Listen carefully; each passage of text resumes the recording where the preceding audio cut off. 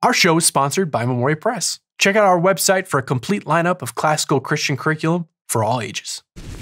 Long before the Roman Empire, and before even the Roman Republic, Rome was ruled by Rex Romae, the King of Rome. And in 534 BC, it was Tarquin the Proud who ascended the throne as Rome's seventh and final king. Soon enough, his reign would become a tyranny that subjected Rome to an era of betrayal, cruelty, and death. Enter Brutus. This is not the et tu, Brute Brutus from Shakespeare, Caesar's assassin, but his ancestor, 500 years removed, Lucius Junius Brutus. This might surprise you, but Brutus means dull or stupid in the Latin tongue, and in the part of history where our story begins, names have great significance. So, why would Brutus, a pillar of Roman history, carry such a derogatory name?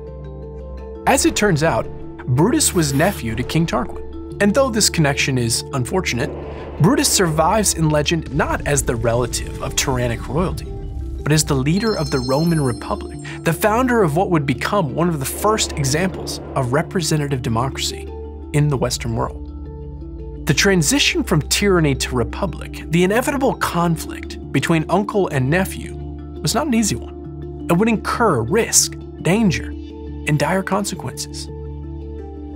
But the drive to do what was right, and the fortitude to hold to his principles, led Brutus to incite a revolution that birthed liberty. This episode is brought to you by Famous Men of Rome, a collection of stories from the chronicles of history and myth. It's a perfect edition for parents and teachers looking for a better classical curriculum for their homes and classrooms. The end days of the Roman kingdom were marked by betrayal and bloodshed. It began as Tarquin the Proud murdered his predecessor and father-in-law, Servius Tullius, to become king of Rome in 534 BC. But the cruelty of Tarquin knew no limits, because he had no claim to the throne other than violence, and he had no hopes of winning the hearts of Roman citizens. He chose to maintain his dominance through fear and oppression. Tarquin first worked to reduce the number of Roman senators, thus making himself more powerful, and he disregarded the hundreds of years of Roman tradition by refusing to consult anyone on questions of governance. From now on, Rome was ruled by Tarquin and Tarquin alone. Tarquin also disposed of any leading nobles whom he suspected of supporting the previous king. He conducted unfair trials and put to death anyone he disliked or distrusted. Among those obliterated in the aftermath of his wrath were Tarquin's own brother and nephews, though one nephew managed to survive the carnage, Brutus. Little is known about the life of Brutus before Tarquin murdered his father and brothers, but what is most important to his story is how Brutus reacted afterwards.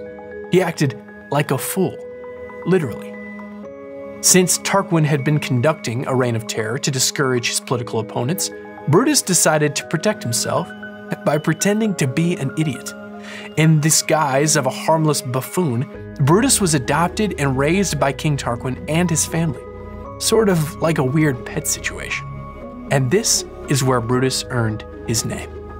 But despite this charade, Brutus himself was extremely intelligent, and he carried his grievances against King Tarquin close to the chest. With the will and ability to hide his true nature, Brutus waited patiently for the time to act. Later in his kingship, Tarquin sent two of his sons on a diplomatic mission to Greece to consult with the Oracle of Delphi and gain insight on the future of the Tarquin dynasty. They took with them their cousin, the bumbling Brutus. Once there, Tarquin's sons asked the oracle who the next ruler of Rome would be, and the oracle replied that whoever kissed their mother first would be the next ruler. As the Tarquin brothers argued about who would kiss their mother first, Brutus understood a different meaning to the prophecy. He lagged behind and feigned to fall on his face. With his head bent low, he kissed the ground, saying, "The earth is the true mother of us all." While Brutus continued to grow in subtlety and political acumen, it became clear to the people of Rome that the cruelty of King Tarquin had passed on to his children. Tarquin's eldest son, Sextus, desired his cousin, Lucretia, and when Lucretia refused the advances of Sextus on the grounds that she was married and held high honor for herself and for her husband, he deeply injured her. Lucretia, horrified and ashamed of what Sextus had done, immediately summoned her father, her husband, and Brutus to tell them what happened. Believing that Sextus dishonored her and her family, she committed suicide by stabbing herself with a dagger. With her dying breath, she challenged Brutus and the others to pursue freedom from tyranny. If you are men, and if you care for your wives and children, exact vengeance on my behalf and free yourselves, and show the tyrants what sort of women they outraged and what sort of men were her menfolk. Stirred, challenged, and enraged by the treachery of Sextus Tarquinius, Brutus rose from his seat. His hour had come. Legend says that Brutus grabbed the dagger from Lucretia's breast after her death and immediately shouted for the overthrow of the Tarquins and their brutality. He no longer appeared dull and simple, but stood with head erect and spoke with stirring words. If Lucretia was the spark that lit the flame of Roman liberty, Brutus was the kindling that grew it into a wildfire. The Roman people were summoned to the forum by Brutus, where he exhorted them to rise up against King Tarquin. The Romans did not need much convincing, tired as they were of Tarquin's tyranny. Altogether, the Senate voted for the removal of the king and for the banishment of the royal family. The citizens revolted against Tarquin's troops and governors in the city with a bloody fight that lasted 2 days. When news of the revolt reached King Tarquin, he was camped with an army some distance from Rome. He immediately rode in haste to the city, but found its gates shut against him. He learned of his banishment and rode away, filled with rage, but held back all the same. But don't get too comfortable. This is not the last we will see of Tarquin the Proud. The Roman people soon decided to implement a republican system of government, whereby 2 elected and appointed rulers, called consuls, would rule together for a period of 12 months.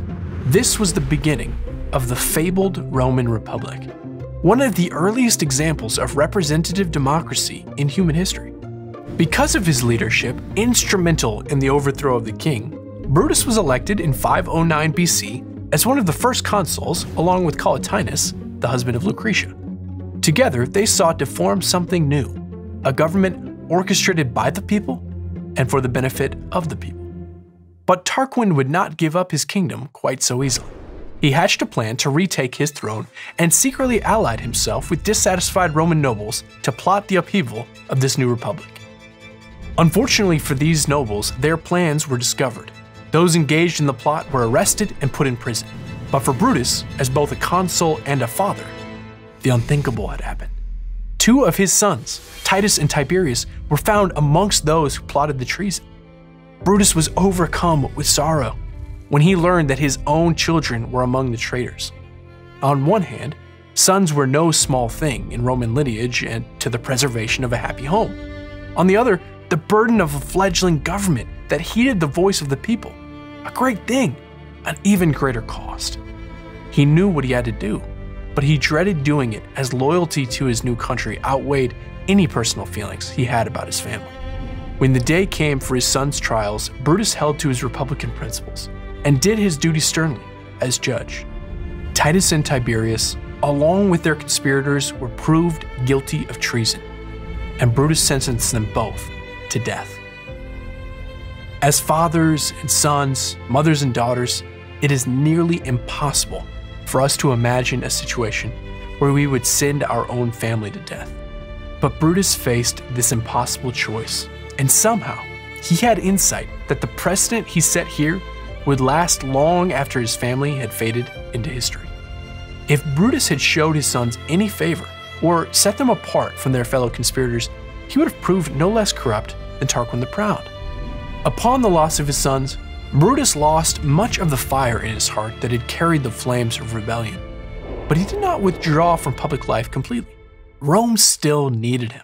And during his time as consul, Brutus enacted and enforced many of the laws and regulations that would create equal footing for more Roman citizens, like expanding the Senate and organizing assemblies to give more common people a voice. But buckle back in, folks. It's time for the return of Tarquin the Proud. The former king made another bid to retake his throne in 509 BC, as he allied himself with the Etruscans, and raised an army to march against Rome. Ever a leader amongst men, Brutus himself led the Romans to the field to fight against their former king. In the Battle of Silva Arcia, cavalry and infantry clashed fiercely in the woodlands outside Rome, and Brutus dueled Aruns, the second son of Tarquin. The pair charged each other on horseback, and when they came together, each ran his spear through the body of the other. And so, Lucius Junius Brutus was killed on the battlefield, having given his life to defeat Aruns and protect his country. Despite the fall of their leader, the Romans went on to win the battle and force an Etruscan retreat. And though Tarquin would continue to make repeated overtures for the throne, he would fall time and again until he died in 495 BC. The body of Brutus was brought back to Rome, where a magnificent funeral was held in his honor. This funeral, which celebrated the life of Brutus and his role in creating the Roman Republic, may not seem as important to us as that of a Caesar Augustus or Constantine the Great, but it is, and undoubtedly so. The life of Brutus is synonymous with the birth of one of the oldest representative governments in history, one that lasted for almost 500 years. His creation of some of the earliest republican institutions were so successful that even the future Caesars of the Roman Empire, such as Caesar Augustus, could not entirely separate themselves from its democracy. And though these Caesars ruled as dictators, the vestiges of the Roman Republic could still be seen in the laws and customs of their governments. So we can see that this nickname, Brutus, was just that in the end, an epithet, and held no sway over the wisdom and fortitude Brutus acted with in life.